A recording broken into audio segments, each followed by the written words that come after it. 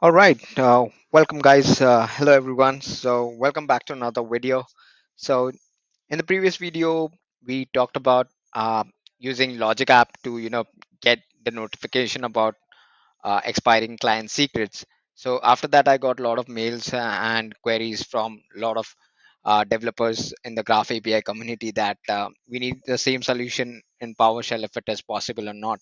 So here we are. With the PowerShell solution with this for the same problem.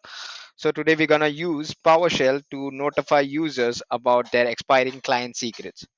So mind you, the PowerShell script that we're gonna use is internally gonna use the Graph SDK, and we would be using Graph SDK, the PowerShell SDK, to send a mail as well.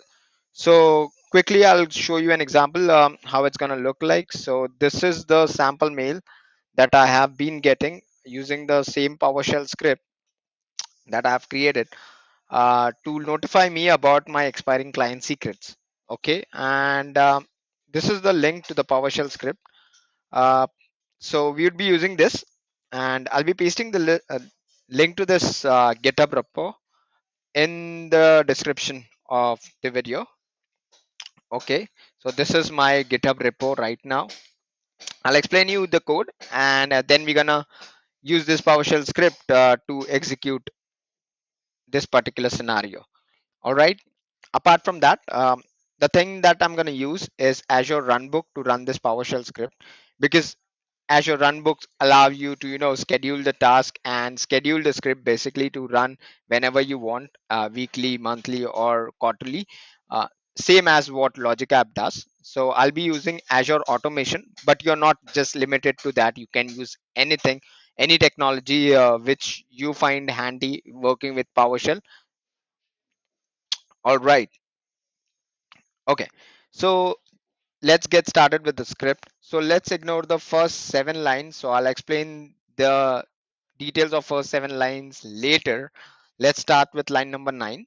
Okay, so this is the variable that I'm using, application, and using the get mg application PowerShell commandlet to get the ID, app ID, display name, and the password credential from the Graph API. Okay, so if you remember in the previous video, we did a raw Graph API call where we used the get call on the application's API to get the app ID, display name, and its secret, client secret and date time. So using the same PowerShell module. So behind the scene, it is basically using the same Graph API query that we did in the previous video. So once we have those details, I'm just iterating over the application that we already have. Okay, so we got the app ID, display name, and the password credential. Now, since password credential itself is an array object, I'll have to do a for each on it as well. So over here, as you can see, I'm getting the current date. So this will get today's date, and days to check. In days to check, I have the end date time of the credential that I have in my app. So this is basically what we need, the end date time of the client secret. And days to check against what is the window that you would like to prefer. So in my case, I'm putting it 30 because I want to see whether is there any app in my tenant that is going to expire within the 30 days window. So based on that, you can change the date over here. All right, so once I have that, I check the condition over here whether the date is less than what I need, and if it is less than 30, then just print out the details. Okay, so once I have printed down these details, what I do is I jot down the user ID. So this is the user ID through which I'll be sending out the mail. So I'm using my own email address, but you can of course use your shared mailbox or any mailbox to send the email. Okay, so we'll be sending the email using the Graph API again. And then the message body. So message body is basically what you see over here. So you can customize it according to your need. You can write anything. Okay, so in the message ID, I'm letting the end user know about the display name of the app, and to whom I want to send this mail to. So currently I have displayed my name only, but you can go ahead and put on any distribution group or any mailbox over here. All right, in the body I'm giving the details that we need, that is the end date time and the location of the app. That's all for the script. And in the end, the send mg user mail basically sends the mail to the user. And this is where our PowerShell script concludes. Okay, so I'll quickly show you the demo. So let me go back to the runbook. So this is my runbook. I have pasted my PowerShell query. So line number 7 is basically connecting Microsoft Graph to my application, which is registered on Azure AD. Okay, so this is using application permission because there's no user interaction at all. Let me test this quickly. So I'm in the test pane. I'll click on run. So in any moment we should see the mails coming over here.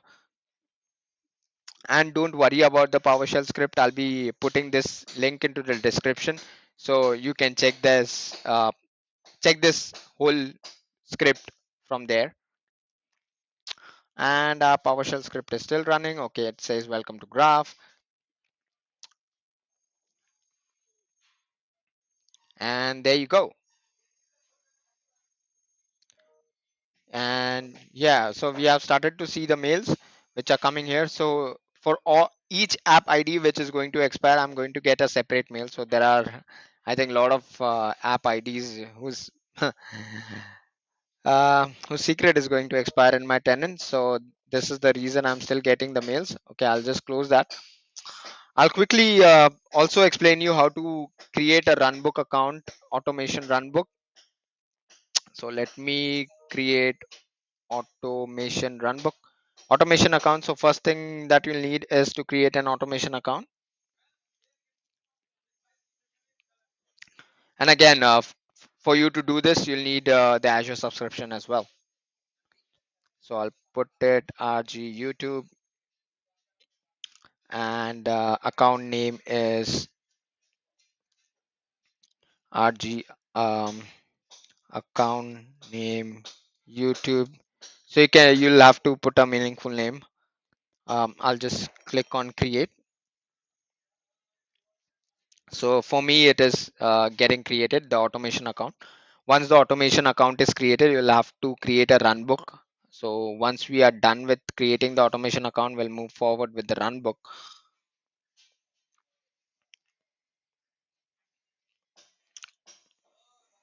So meanwhile, till it is getting created, I'll just copy this.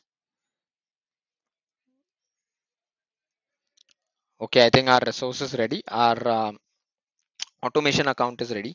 So there are few things that you need to configure.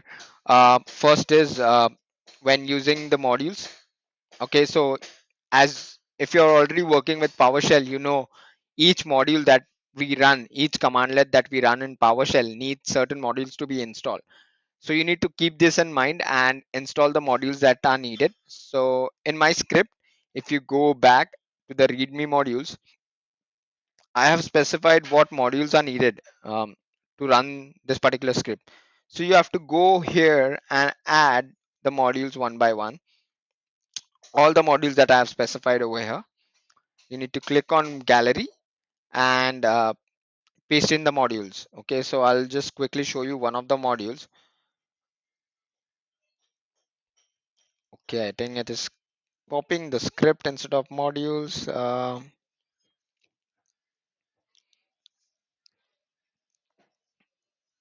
Okay, there you go. So this is the authentication module. I'll have to select and then select the runtime version. So based on the runtime version, you'll have to select it accordingly. For me, it is I'm using 5.1, so I'll select 5.1. I'll click on import, and it will import the module inside our inside our automation account. Similarly, you'll have to add other modules. Okay. Now, for the interest of our time, I'm not going to install each and every module because I don't want this video to get really too long.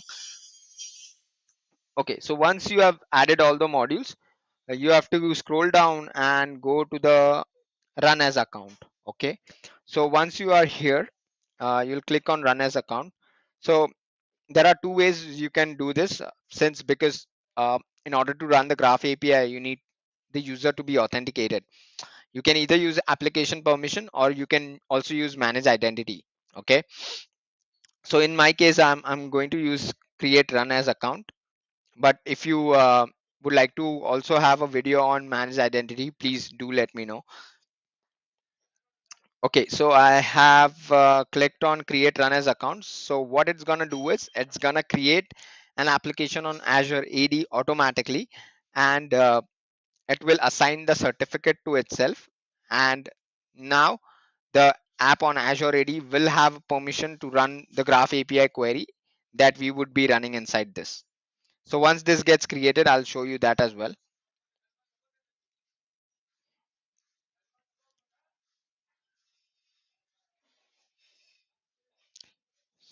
So, okay, it gave me an error, but somehow it is working. I'll put a duplicate tab. I'll copy the application ID to show you how it looks like. And meanwhile, I'll go back and click on Runbook.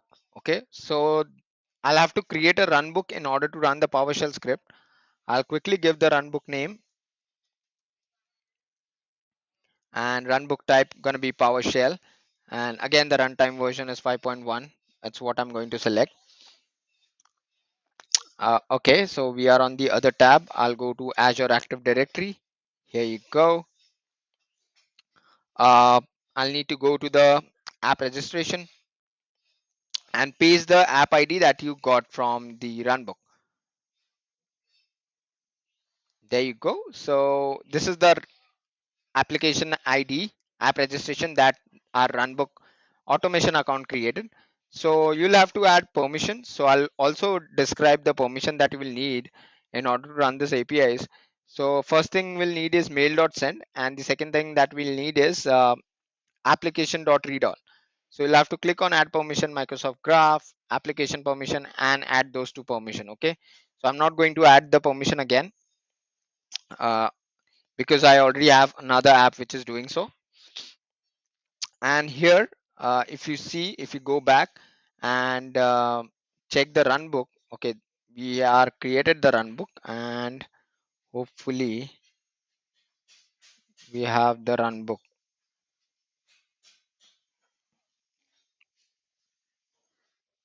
Okay, so I'll click quickly go here and click on edit, and this is where you can paste your PowerShell script. If I go back to my script and I'll copy this and paste it over here. Oh man, I'll just copy it from here. Hopefully would be okay. It's not copying.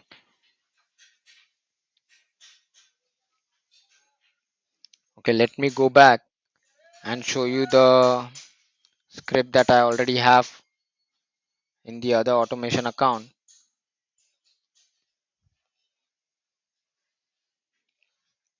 Okay, so inside the runbook, so once you create the runbook, you'll have to click on edit, and this is the command line. Okay, so the first line over here establishes the connection, Azure run as connection with the service principal. It creates the service principal, the Azure app that we talked about. Okay, and the second command gets the certificate. Okay, so certificate I'm talking about is the app ID again. So if you go back to the Azure Active Directory and go to the app, you see in the client secret section there would be a certificate. So the command, so this is the certificate. So this command basically gets that particular certificate and use connect mg graph using the client ID, application ID, tenant ID, and the certificate thumbprint to connect to the Microsoft Graph. So this app is basically using the app registration which it has created. Okay, and you'll need to add permission in order to run this. So once you have everything is in place, you can just click on test pane to test this over here manually. Otherwise, if you have to schedule it, you can go back and there's a schedule option there. You can add a schedule. Okay. So I think in the run in the automation itself, you'll have to mention it over here. Yeah. So I've already scheduled it on the daily basis. So you can give a name to anything here, and starts with, you can select the time zone and reoccurrence based on however you want, daily, weekly, monthly. And yeah, that's the setting that we have over here. All right. Hope you guys understood how this gonna run and how it's going to get executed and how the runbook is configured. I know it was a quick tutorial on how to do all of this, but I wanted to keep the video short and simple. But still, if you guys have any other questions or queries related to this or any other videos, please feel free to let me know, and I'll be happy to do another video on the same thing. All right. Adios, amigos. Thank you so much. Bye bye.